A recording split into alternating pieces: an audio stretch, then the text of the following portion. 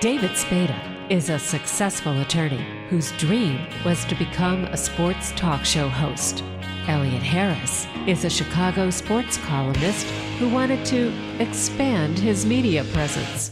In the next hour, they combine their talents and love of sports and women by interviewing former professional athletes and lovely ladies on sports and torts.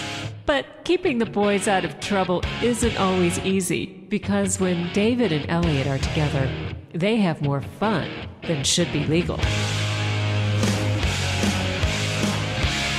Greetings and welcome to another edition of Sports and Torts on TalkZone.com with David Spada and Elliott Harris.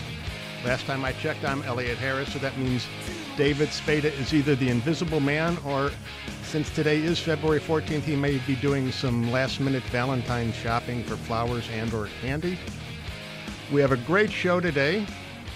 We will have bikini competitor Samantha Slavin later in studio. But first, we have Pro Football Hall of Famer Charlie Joyner. I see you started your college career at Grambling. Did Eddie Robinson recruit you personally, or did you just decide I wanted to play for him? No, he didn't recruit me. I was recruited by my high school coaches because both of them played for Eddie Robinson. And back in those days in Louisiana, in high schools, even a black high school in Louisiana, the coaches either played for Eddie Robinson or they went to Grambling. So naturally, you were going to Grambling when you graduated from high school. He didn't have to come out and recruit. He just was going. So Eddie Robinson didn't even need to recruit. He knew he could get the best black ball players. They would just come to him, right? Oh, yes. That's what it was in Louisiana back then in those days. When he was going real good, he's real powerful, real strong. He had been in Grambling for about maybe 25, 30 years. About 25, 30 years. So he was pretty well established within the city because almost everybody went to Grambling or Southern University down in Louisiana, the two black schools. So naturally, the black high schools, Eddie Robinson did most of the best athletes. Because he either coached the principal or the athletic director or they went to Grambling as students. Now, what was playing for Eddie Robinson like? It was a joy to play for him. He was tough. He coached. He had very long practice. But I think he really taught you how to compete. He taught you no living like your athlete. You got to be on top all the time. He was a great coach. And you know, he made his outdated now. Like then, thank you for that. Did he have you play multiple positions in college, or at that was it basically you would play either on the offense or defensive side of the ball? Well, the only time I went from one side and the other was when I was a freshman, and we had our looking for Steve freshman. I was on the looking. That's when I was playing looking and play offensive wide receiver. I'll put it here for offense. So look, I played spot when I started playing, which was my sophomore year. I only played one spot. Was the transition from high school to college fairly easy for you? From high school to college? Yes, sir. Oh, that was a tough transition for me. Because I don't know, I was a small guy. I weighed about 185 pounds, and then I go to Grambling, just some enormous, massive people. And I'm just saying to myself, what am I doing here? I'm just too small. I won't survive. But it was just the size of the guys got there. That's all the Grambling. Because Grambling has big people. They had 300 pounders before the 300 pounders became popular. At Grambling, was it a passing offense more or a running offense, or was it pretty balanced? No, we were more of a running offense. When we got to James Harris, like we both were freshmen together, we started throwing the ball just a little bit more. But basically, Grambling was a Russian offensive team. We ran the wing T, I can tell you that. We didn't have a split-out wide receiver. Now, you were part of the 1968 Grambling-Morgan State game, which CBS Sports had a documentary about highlighting historically black colleges. What was that like? And that was a pretty good experience for us. You know, we were a bunch of small guys, from small college guys from Louisiana. We had never been out to state. As far to say we've been is Tennessee, somewhere like that, and they had to go there by bus. But we get a chance to play this game in New York, and God dog, we had to jump on an airplane. We couldn't drive the bus that far, so we had to get on the airplane. So that was a new experience for us. And plus, we were playing somebody that we had never played before, which is another new experience for us. And we kind of enjoyed that, and we relished the right to be the first ones to do it. And I think it became a kind of a, I don't know what you can call it, but I don't know, just a little event, that's all. But it was a big event for us. When you got drafted by the Houston Oilers, did you think to yourself, okay, I'm going to the AFL, I'd rather play in the NFL because it was more of an established league? No, because most of the people that used to train us and be with us was in the NFL. I mean, in the AFL. Willie Brown played for the Denver Broncos and Oakland Raiders. You know, he was a ground night, and he would always come back and coach us and during spring training. And Nehemiah Wilson was also in the AFL, and Goldie Phillips was in the AFL. All those guys that we played with at Grambling that were playing professional football in, they were all in the AFL. Now, there's very few in the NFL. So I think the only guy that went to the NFL was Henry Dye. He went to the Rams. But almost everybody else, like Goldie and Willie Brown and Nehemiah Wilson and all those guys we played with, they were all in the AFL. So going to the AFL, it was kind of a treat for me. Being drafted in the fourth round, was that better than you expected, worse than you expected? What were you anticipating when the draft came around? Just to get drafted, really. Just to get drafted. I really did. I wasn't expecting to be, to get picked up high. I knew I was going to get picked up high. But being the fourth pick in the second round, the second pick in the fourth round, it surprised me that I got up that high. And the reason why is because I think a friend of mine who was an assistant coach at Grambling who became a scout for the Houston Oilers, his name was Tom Williams. I think he drafted me that high, And from this day on, and God bless Tom's soul, I know he's in heaven now, I always thank him for taking me because it got me just a couple of dollars or more bonus where I could help my parents out. You mentioned your quarterback at Grambling was James Harris. Can you imagine James Harris played in today's NFL? I mean, he would be getting a huge contract, and they would have utilized all his skills. Yeah, he just came along at the wrong time, that's all. Just born too soon. That's what Ed Robb used to tell us all the time. You were born too soon. Because back then, they wanted him to just be a pure drop-back passer, right? Oh, he was a drop-back passer. He was not a runner now. He wasn't a move-around guy like the guys they have today, but he was a classic drop-back passer with a great arm and great accuracy. Very good player. With the Oilers down there in Houston, when you're with them, was it a more open style of play than we're used to at Grambling? Oh, no. It's almost the same. That's pretty good. Because back then, the coaches used all the field with water and limb. And he was a basic, run the ball for you, run the ball to set up the pass. Run the ball to set up the pass. But he was pretty good, though. And at the time I was with him, I was also drafted as a defensive back, too. So I didn't play wide receiver full-time until I got to about my third year there. Who made the decision to make you a defensive back? Because you didn't play defensive back really in college, you told us. That was Tom Williams. That was the guy who used to coach the freshman team when I was a defensive back on the look team at my freshman year. He was the coach of the look team. So I was playing defensive back then. And I guess he thought that I could play defensive back because he was the coach at Grambling then. And then you and Floyd Little on the football field. Like what? Your friends, did you get knocked out tackling Floyd Little? Floyd Little, the one thing that got knocked me out of a game. But believe me, that's two times. Floyd Little and Tom Jackson. That's the only two people that would knock me out of a game. Those are two pretty good football players there who knocked you out. Damn good football players.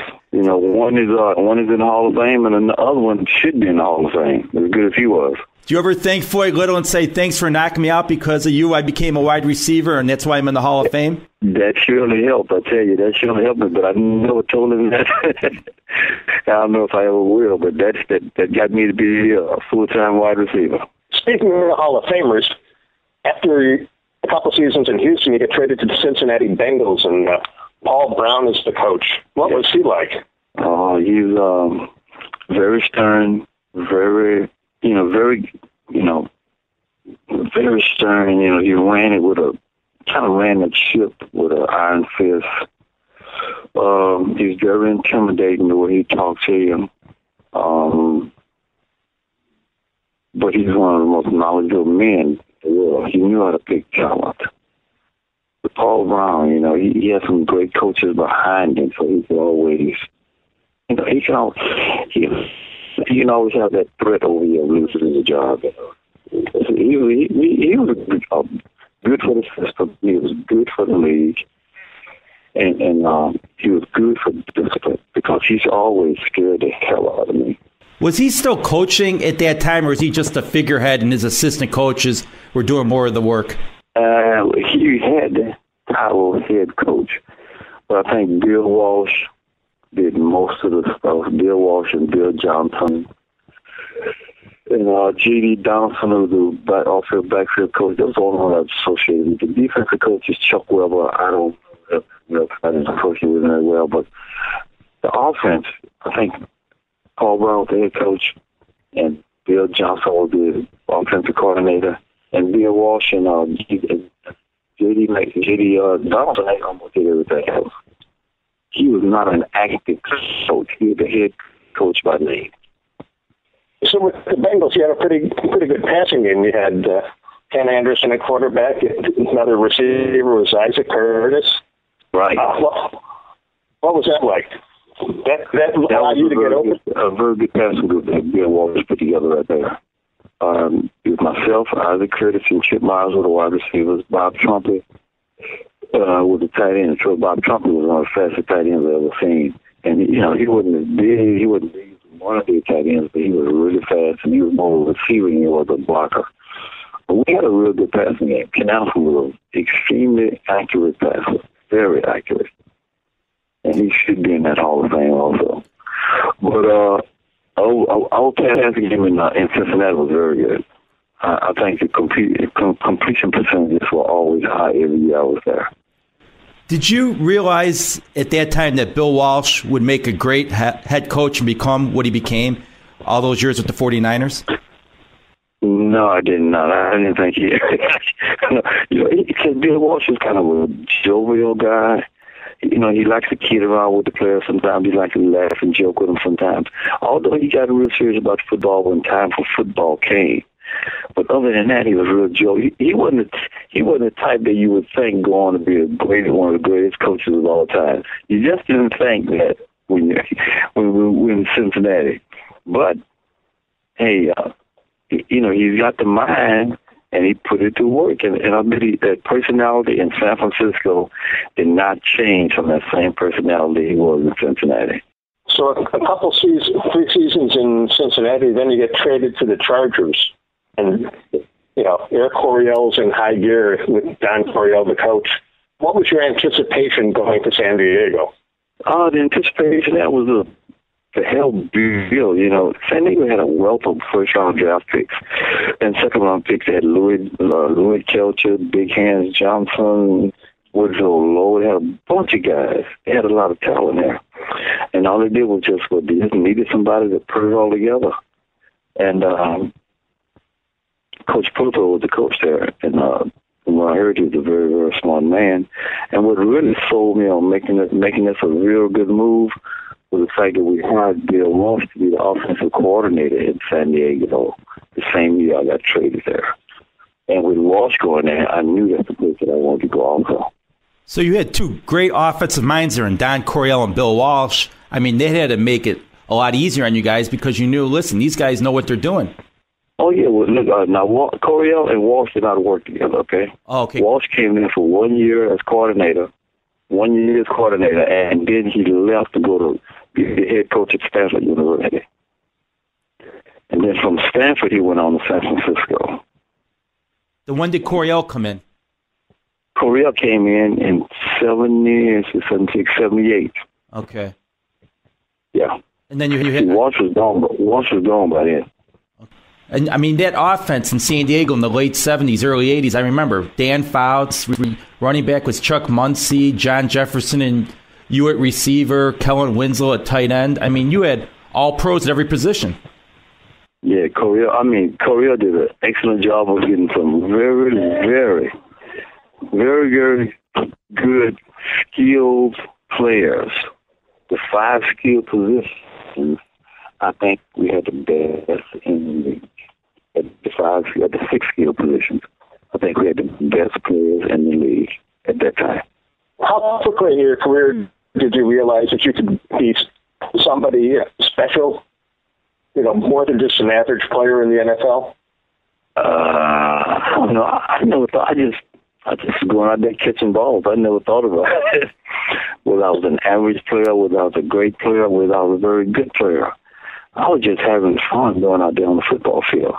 And the way Coryell excited people before a game, it was fun going and play him. You know, it was really fun. It was more fun than anything else. It wasn't drudgery. It was kind of like you wanted to go out there and participate. And then we were all those howling crowds. We always had big crowds in San Diego and Coryell there because he was the city's son, you know, back in those days. Coryell was the person in San Diego. And I didn't think it was drudgery. I just thought it was fun. And it was hard working, but it was fun, and you loved looking at Coryell through the sideline every Sunday. And Coryell, he trained under, was it Sid Gilman, I believe? I don't know. I don't know about that. Sid coached San Diego for a while, too. Yeah, now Sid Gilman started, you know, from about 59 when they were the Los Angeles Chargers to 60, they became the San Diego Chargers. Now Sid Gilman was him in. From those years up to Pro Tour, I think, you know. He also had great offensive teams also, you know, Lance Allworth and all those guys. That was a great passing game. They had also Gary Garrison, Lance Allworth, Jock McKinnon. They did very good. But Sid Gilman, I don't know if Coryell and Sid Gilman crossed because I think the year that Sid was going to coach, the head coach of San Diego Chargers, Don Coryell was coaching the San Diego State Aztecs. Now, you never made it to a Super Bowl, but you did get to a couple of AFC title games in 80 and 81. Right. You remember those games? Yeah, I know one thing. One of them was against the Oakland Raiders. And Oakland came in there and they just ran the football and just ran it and kept the ball away from offense. The offense cannot do anything because the Oakland just came, ran the ball, ran it. And then we went to Cincinnati, we played in the Cold Bowl. Unfortunate, you know. We played the Raiders, and it never rained in San Diego. It rained that Sunday. And it kind of shuts down the passing game because it makes it feel real slow. And then we go to the other AFC Championship game, we go to Cincinnati, and the wind chill factor is 63-0. And we just caught some bad climatic weather things, you know, that really kind of put a bite on us. You probably thought to yourself, I got out of Cincinnati because I want to play in this weather, and now I get stuck in one of the coldest games in history. Oh, I know. It was unbelievable there. I still say that game should not have been played. The game should have been moved to a central site somewhere where we could have a better ALC championship game. That football had to feel like a rock that day. It was a rock. It was like picking up a concrete brick. I don't know. I can't see how far the Canals were even trying to throw the football. But Cincinnati wasn't trying to throw it that much. But we had to try to throw it because we got behind pretty quick. So we were trying to throw the football, and there's no way you could throw that ball. No way. They should have canceled that game. How did you end up with number 18? I don't know. I kind of changed the jersey number. I had jersey 40 in Houston when I got drafted. And I think I had that jersey 40 for about 1 year, and then I became a defensive. I became a wide receiver, and I think all the 80s were gone in the next training camp, like the second year. All the 80s were gone, so I had to pick a number below 8. I had to pick a team, so I picked 18. Is there a reason why Don Coryell's not in the Hall of Fame? I mean, this guy was an innovator, and they're still running these offenses to this day. This guy was probably the greatest offensive innovator around. I cannot understand why he's not in the Hall of Fame. That's strictly up to the writers and the voters. You know, maybe just leave it at that, because I think I've done as much as I possibly can. I've talked about it as much as I possibly can. I've written about it as much as I possibly can. It's up to the writers and the voters now. But I just don't understand why he's not in the Hall of Fame either. Now, when you retired, you had a record 750 receptions for your career. Is there one one catch that stands out in your mind? I think the one reception that really stands out in my mind was basically the one that broke the record in Pittsburgh. I know it was a very short pass, but that period in my career was short passes and control passes, which down passes. And it just came on a very short third down situation, and I just have to catch the ball that broke the record. That's what I do. A lot of the others I don't remember that much. I don't know if it's because I'm getting just a little older right now. Maybe I'm something. I don't know. I just think it's the one that really broke the record, and that one. Then you went to coaching. A lot of great players, bad coaches, who worked with some receivers, great receivers. I mean, with the Bills, we had James Lofton, you had Andre Reed, and then with the Jason Jackson and Melloy. I mean, was it easy to impart knowledge to them? I mean, with respect that because you were a great player, or did you basically have to earn their respect? I think you earn respect first, and then I think you integrate the two systems. You know, because they always have ideas of how they want to perform. And then you put together your idea of how you want them to perform. And then you just try to find a common ground. Something where you can communicate with these guys. Because the communication language is totally different. When I played 26 years ago, and they playing now, you know, you gotta get that communication level first. And once you do that, then coaching becomes fun. Then you integrate the two systems, the way you want it done, the way he would like to do it sometimes, and just integrate it, and you have a good working relationship. How's a guy last 18 seasons in the NFL as a wide receiver? I think it's from the necessity of knowing that there were 3 women in my house, and women are very, very expensive. And I think it just needed that many years to get over the house. Because my daughters and my wife were terribly expensive coming through. So I just kept playing because I knew I would need the revenue later on, so I can really complete their lives, so they can do most of the things that they wanted to do. Then it'd be enjoyable coaching with the Bills because, I mean, the Bills' offense was similar to San Diego because Jim Kelly was running pretty much a passing offense there, and he was audibling a lot and doing a lot of no huddle then, and the quarterback was similar to what Dan Fouts was doing with San Diego. Yeah. The only difference between what we did and what Buffalo did is that we actually called the plays, okay? Fouts did not call very many plays. He got the signals from the sideline. And that's the way he liked it. You know, he would like for Ernie to have the pressure of calling the plays, or would have Ernie have the luxury of calling the plays, and he would execute them on the field. Now, if there's something that Ernie didn't call that he didn't like, he would definitely change it. But he was more receptive to being told to play from the sideline. Kelly did it in a normal fashion where he actually called every play. So he almost had to set his own game plan every week. He and Frank Reich did a great job of setting their game plans every week, and which is pretty good. And they both offenses were very similar. They both had 3 wide receivers in the game most of the time, and they both had one great tight end who could also block doing the same thing. They both had two great quarterbacks. So basically, that offense was almost the same.